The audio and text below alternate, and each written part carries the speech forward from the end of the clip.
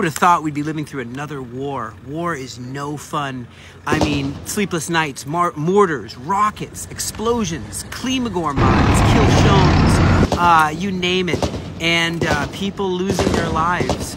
It's horrible. Looking at, again, the amount of destruction, and I say, why did it have to be this way? Why do we have to have minefields?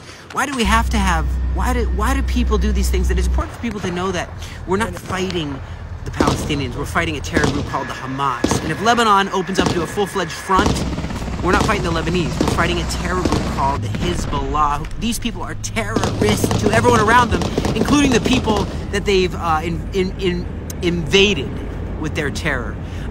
So we've been able to, along with the Navy, along with other forces, have been able to take over the Gaza port. We are operating all along the beach.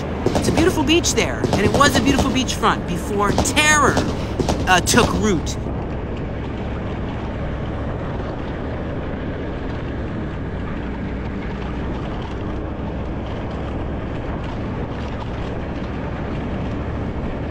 It's so nice to see how the IDF are helping the Gazans with food and water, helping them to move out, helping the Shifa hospital injured to get out, allowing gasoline to come into the hospital, making sure the Hamas doesn't get that.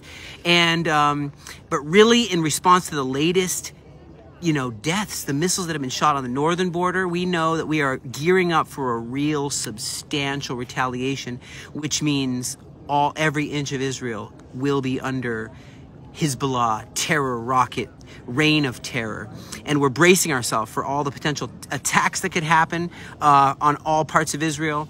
There is a deal that no one's really talking about, but about potentially 80 women and children being released in exchange for Palestinian prisoners, terrorists who are being held in the jails here. And when they started this and took some 250 hostages and killed and maimed and murdered and raped and all that they did on the October 7th, we're seeing that has really hurt their own people.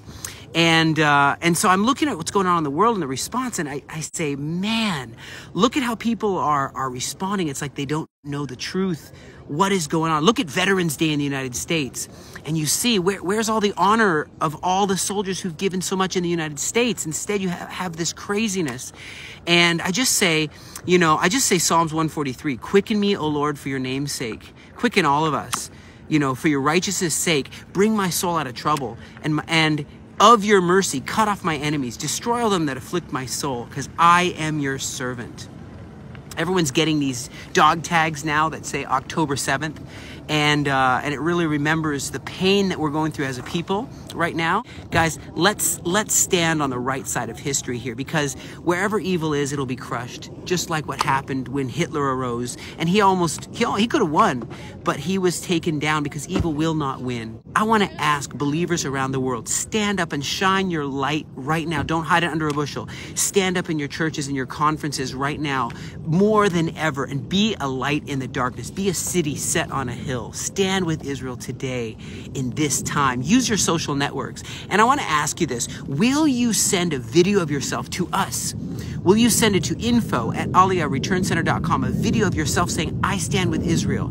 Just those few words. I'm looking forward to seeing that video and posting it.